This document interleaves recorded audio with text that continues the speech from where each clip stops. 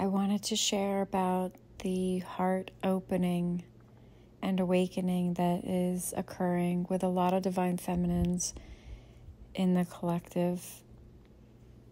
This may or may not resonate with you. It may be something that you're in the midst of and something that you're experiencing, or it may be something that you are going to be experiencing in the future. So please take what resonates.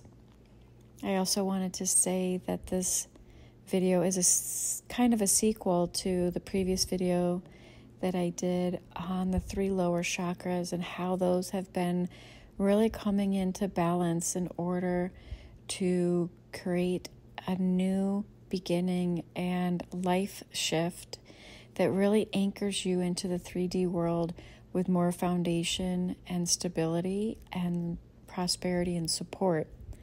So if this video resonates, you may want to check that one out as well, because the 3 lower chakras coming into alignment also really supports the heart in opening. And so I will link that video at the end of this one if you want to check it out.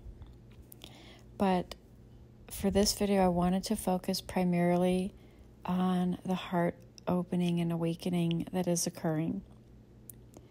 So when you think of the 7 main chakras, the 3 lower chakras tie us to the physical world of form, and the 3 higher chakras tie us to the spiritual energetic world, the subtle realm, and the heart chakra is the bridge that connects heaven and earth, the formless and form. And right now there is an awakening happening in the collective that is a byproduct of the purging and the releasing and the healing that has been going on of some very deep core wounds that likely have been following you around for several lifetimes. So multiple past lives. This is something that is being cleared up in this lifetime. And really, past lives are all simultaneous lives because time is really just an illusion. So ultimately, they're all happening now. But that's a whole nother video. But what I wanted to share is that you may be going through a lot of deep transformative work and alchemy and healing. Things that have been following you around for several lifetimes. And what is important to realize about these core wounds, such as abandonment, betrayal, and dense energies, guilt and shame, and not feeling good enough and not feeling lovable. These core wounds that are tied to traumas, they really keep the separate self solidified in your experience. The ego and the separate self, the one that feels separate from all that is, really thrives off of these core woundings. And ultimately, the journey, if you're resonating with the divine feminine collective and this path, you are on a journey to oneness in this lifetime. You're on a journey to unity consciousness. You are here to transcend separation consciousness. And the separate self lives on these core wounds. And so you may have come into this lifetime with a heavy burden of core wounds to heal that have not been resolved over many lifetimes. And so that's why it may feel very heavy and at times, and your path may be, earmarked by a lot of ego death and dark night of the soul, and also, heartbreak is very common, and a lot of people ask about this, and this has been part of my experience, and so I wanted to share this with you. Most likely, once you're on this journey consciously, you will have noticed that there are patterns that are persisting and cycles that are persisting in your life. And this can look different for everyone. And the thing is that when your soul is ready to wake up and journeying home to oneness, there's no room for you to hide anymore, and everything comes to the surface. And these cycles and these patterns are very prominent and very devastating. They can often cause a lot of destruction in your life. They can really trigger you at your deep core level, like really trigger deep core wounds that are allowing your separate sense of self to thrive. And the separate self thrives on, this world of duality, which is created in the mind, this dualistic nature, and also thrives on victimhood and, feeling that someone else is doing something to you, so there's always a victim and there's always a persecutor or a tyrant. There's both this pendulum swing between these experiences, right? And so, especially if you're resonating as a divine feminine, and this path, you really truly are on this path, then you're going to be triggered at deep levels of abandonment and your own self-sovereignty, and really owning your own truth and your voice, and really honoring yourself and your heart and what you truly, desire and value.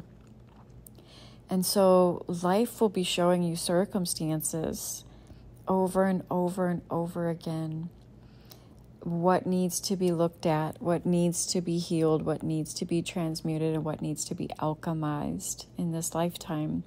And that can get very uncomfortable, especially if we continue to, and this is key, if you continue to latch on to external factors in your 3D world, whether that be career, money, success, a relationship, something to save you, something to validate you, something to make you feel secure, something to make you feel lovable, something to make you feel worthy. All forms of external validation are really blowing up probably in your face if you're resonating with this. Your soul is adamant in you waking up to your divinity in this lifetime and coming into your sacred heart, where you are love and abundance and oneness with all things. So transcending separation consciousness, which means there's no room for victimhood. There's no room for, pointing the blame, criticizing or judging, or,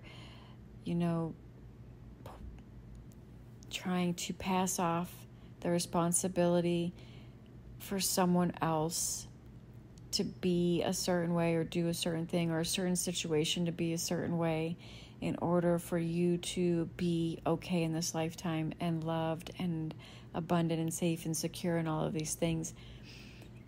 Because if you look at the patterns, and it's going to be different for everyone, if you go back and look at your patterns and your cycles that are repeating, you're going to see, if you're honest with yourself, where you have been, for example, in cycles of self-abandonment, self-betrayal, not listening to your own intuition, allowing fear to silence your voice, allowing fear to silence your true, authentic expression, right? And so any place that the ego, because the ego is rooted in fear, self-doubt, self-criticism, self-judgment, judgment of others, all of this is ego. And any place that the ego has been running the show, that's all being brought to the surface now. The ego can no longer run the show in your experience.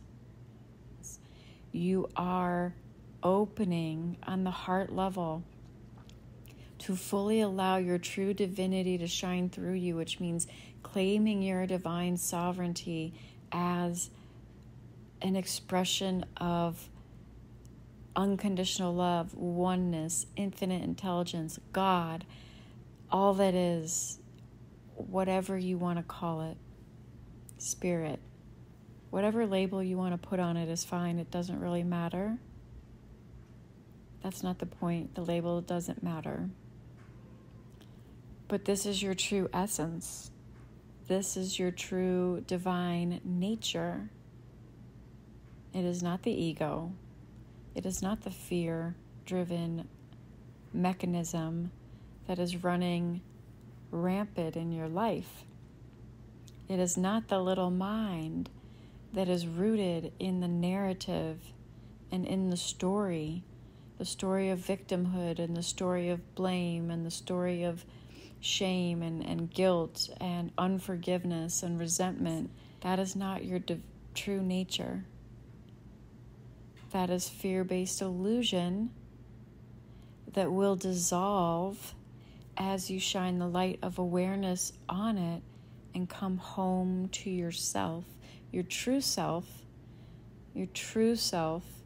not the self you believe yourself to be, not the self you see in the mirror when you look in the mirror, not the character that you believe yourself to be, not, your conditioning or your patterns or any label you assign to yourself. Your true self, your true nature, your true divinity, which is the love and the freedom and the peace and the ease and the flow and the abundance and the prosperity. That is your true nature. And you are opening up to this, but there's a lot of dense energies that have been held in your energetic self, right? Especially, in areas of the lower 3 chakras and the heart chakra, which is why that other video I mentioned is very important if this one is resonating. There's a lot of denser energies, often related to trauma, often related to these denser lower emotions. And so as you move on this journey towards oneness and you begin to open energetically to this and your soul is literally calling you to it, you're going to experience a purging of these denser energies. And oftentimes it's something that really kickstart it, like a heartbreak or losing your job, or even maybe sometimes an unexpected death in the family or something like that, traumatic, that will trigger this. And oftentimes for a lot of divine feminines on the journey, it's deep heartbreak, because deep core wounds of abandonment and betrayal and not feeling good enough and not being worthy and constantly seeking outside of yourself for validation are all being brought to the surface. So as the heart begins to open, there is a purging that begins to happen and a release. And it can often sometimes feel like Pandora's box is just being opened. It's almost sometimes like a volcano that finally starts to erupt because there's been so much stuff that has been repressed or suppressed. And so this can often feel like a lot of, for example, crying. Crying is very cleansing, and there can be a lot of, not a surface level cry, like a deep soul cry, like deep soul release, like deep energetic, deeply energetic release that occurs. This is also a time when you'll experience ego death or dark night of the soul, where you'll be guided to go into solitude. This can often make you feel like you're alone in this, and that you're on your own in all of this, and the solitude is intentional, just like the heartbreak is intentional, right? Just like the devastation, which can look different for everyone, is intentional. It's to guide you inward. It's to get you to finally look at the patterns and look at the karmic cycles that are occurring in your life, and look at the core wounds that finally need to be healed, that the separate sense of self and the victimhood and all of that are thriving on. And so this becomes a very lonely journey at times. It can feel lonely as you are guided into periods of solitude. And these are intentional, like I was saying, so you can go inward and really connect with yourself. This is about really turning your attention away from the world of form. And I know that sounds a little paradoxical, because while simultaneously you're actually grounding yourself more into the world of form and the physical 3D reality because of the healing that is occurring, but your attention is turning inward to finally connect with the emotions and feelings that have been oftentimes repressed and suppressed for a long time and without an outlet. And so you may notice a lot of sadness arising. You may notice a lot of anger arising. You may notice a lot of memories coming up to the surface that, get you to look at areas of your life that you may be ashamed about, or may feel, feel unworthy because of certain events or things that have occurred. And so any place that you've been, hiding from yourself, from hiding from your shadows, has been bubbling up to surface. So this is the process of healing the wounded feminine heart and coming home to yourself. And this requires really shining the light of awareness on the shadows and being able to sit in the solitude and allow whatever's surfacing to surface, and allow it to be there. Oftentimes for the first time, and you will notice so much uneasiness, right? Unease as this is occurring, because it's the last thing your ego wants to do, and it's probably something that you've been avoiding for oftentimes your whole life. But this can be thoughts, memories, whatever needs to surface, but ultimately it's just surfacing so that you can shine the light of awareness on it and allow it to be there, and start to nurture yourself as if you were this innocent little child, because ultimately,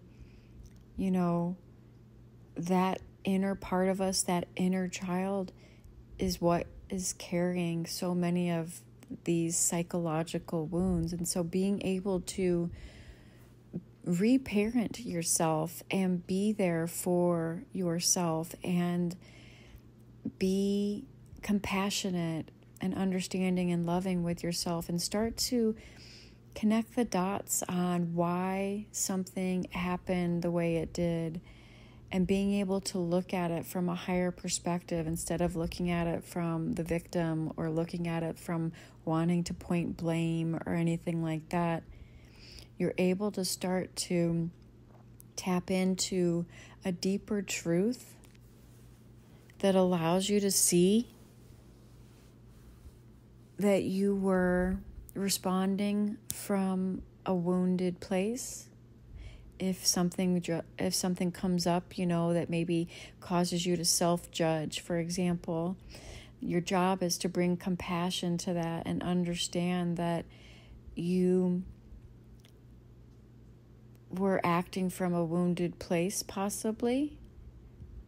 You will also be able to look at other people that have, done things to you that your separate sense of self would see as the perpetrator. And you can see that on the deepest level, they were also acting from a wounded place. So if someone, treated you poorly or caused harm or, whatever, ultimately even, any act of even violence comes from a place of themselves feeling unlovable. And so while this is really hard to sometimes wrap your head around, especially if the ego is at play, and I just want to have a full disclaimer here that I am not condoning violence in any way. I'm not saying violence isn't okay, and if you are experiencing any kind of violence in your life, then please seek professional help immediately and do whatever you need to do to get yourself into a safe place, because I'm not condoning violence. But I do want to, this is subtle, and this may be triggering to hear, especially if your ego is very much attached to being the victim. If you have an identity that is attached to being the victim, then anything that threatens that victim identity is going to be very threatening to the ego. So this is very subtle, but necessary to say that on a soul level, we really do call experiences to us. And the reason I'm sharing this is because when you can fully hear what I'm saying here, you can set yourself free. Okay? And this is coming from someone who has experienced heavy trauma, ranging from domestic violence as a child to narcissistic abuse as an adult. I can say I've had my fair share, and so I understand if you're resonating with this. I want to share what has allowed me to set myself free. And before I forget, if this resonates, you may like some of the very first episodes of my podcast, The Calling Uncensored, which you can also find in the playlist section of this YouTube channel. So if this resonates, you might want to go check some of those out. That was just coming up, so I wanted to share that. When you can see that everyone in this physical 3D world is really a soul having a physical experience, everybody, the people you love, the people you claim to hate, the people that are nice to you, and the people that did you wrong, when you can understand and really hear that everyone in your 3D reality is a soul having a physical experience, and that we all came here to play certain roles for each other so that we could come into our own experience of our own divinity. And oftentimes, in order to come into the experience of our own divinity, we have to get so uncomfortable. We have to get so deep in the opposite of what we are, which causes us to look inward. It's the traumas and the heartbreak and the devastation oftentimes, which is the trigger, is the catalyst, is the breakthrough that allows us to go inward. And sometimes it takes a lot in the 3D world for us to finally surrender trying to fix everything through external circumstances, through people, through relationships, careers, money, fitness, working out, food, addictions, whatever the case may be, whatever the Band-Aid is that we desperately grasp onto or cling to or chase after to make us feel better in the moment, to avoid having to go inward and really look at ourselves and look at our shadow and look at the places that we have self-abandoned or we have self-betrayed or that we have not listened to our own heart or listened to our own intuition and trusted ourselves, or any place we allowed fear to silence our voice, or any place we've been stuck in a codependent pattern that keeps perpetuating a toxic cycle. Whatever the case may be, it's going to look different for everyone. But when you can accept that the souls that are having the physical experience and that we are engaged with in this reality have agreed to play certain roles, just like we did. In previous lifetimes, we've all been the victim and we've all been the villain. We've all played these different roles over and over again for each other. And so I just wanted to share that, because when you are able to move into this space of gratitude, which is a process, this is not something that happens overnight, but when you're able to look at the situations in your life as something that your soul has called to you in order to come into union with your true self, with your divinity, you're able to release the edge that is there, the resentment, the anger, and the sadness. And you're able to start to see how beautiful this journey is, with all of its pitfalls, with all of its dramas and its traumas and its struggles. And this is part of the process. And so you'll notice that during this heart awakening, that you may have judgment come up for others and for yourself. And the ego's language is judgment. The ego's language is blame. The ego's language is victimhood. And the ego loves to run away from its shadows or numb out to them through coping mechanisms. Maybe staying busy all the time so you don't go inward. Maybe addictions. Maybe things like binge watching television instead of taking some time to sit in the solitude and the silence, finding ways to get out of the quiet time so you can stay busy all the time doing something. The secret is in the silence. The secret is in the silence, and the secret is in the solitude. The solitude is your gateway into your sacred heart, into healing your feminine heart, and fully coming into alignment with your divine nature. No more self-abandonment, no more self-betrayal, no more justifications, no more people-pleasing, no more overgiving, no more codependency, no more making excuses, no more. And also no more blaming, no more pointing the finger. Taking that mirror and putting it on yourself and turning all your focus and all your conscious awareness back on you and back in your heart, and allowing whatever surfaces to come up and surface. And again, sometimes it can feel like you just open Pandora's box and you can be a hot mess for months, crying uncontrollably. Find a place to let it out. Find a safe space to let it out. And sit with it and ask, what am I feeling? What is the feeling underneath this? So we often try to run from the feelings that start to come up. You'll notice if there's memories or situations that are coming up, there's feelings underneath that we want to try to avoid because they don't feel good and they don't feel safe.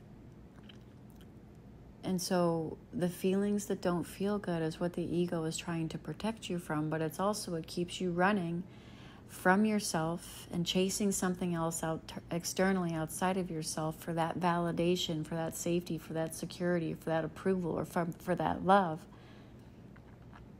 And as long as you're still chasing, you're ultimately just running from yourself. And as long as you're running from yourself, the cycle repeats.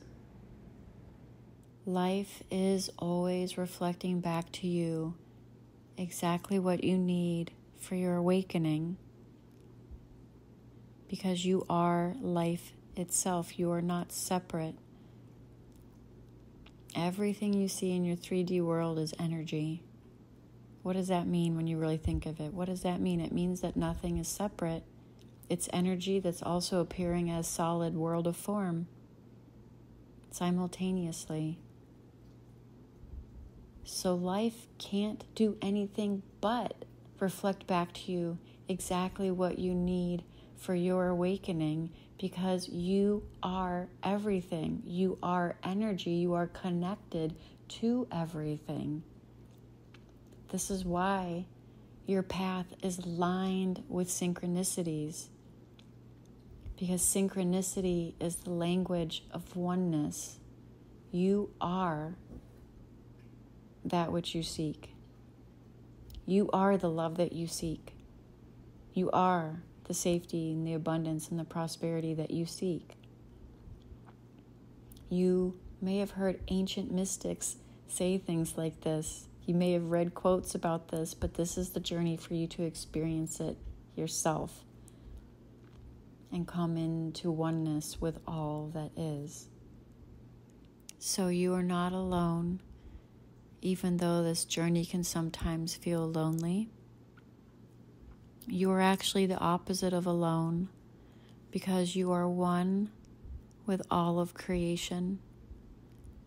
The solitude is there to guide you home, so embrace it and allow yourself to fully connect with the parts of yourself that you've been running from this whole time. And as you do this, the ego will lose its footing and begin to dissolve. And you will begin to live more from your heart space and live as this love. You will begin to notice that your energy is shifting, and then you'll begin to see the outer effects in the 3D world shift. As you begin to see through the eyes of love and through the eyes of your sacred heart, instead of through the eyes of your ego, the eyes of duality. So I hope this message finds you well, and until next time, namaste.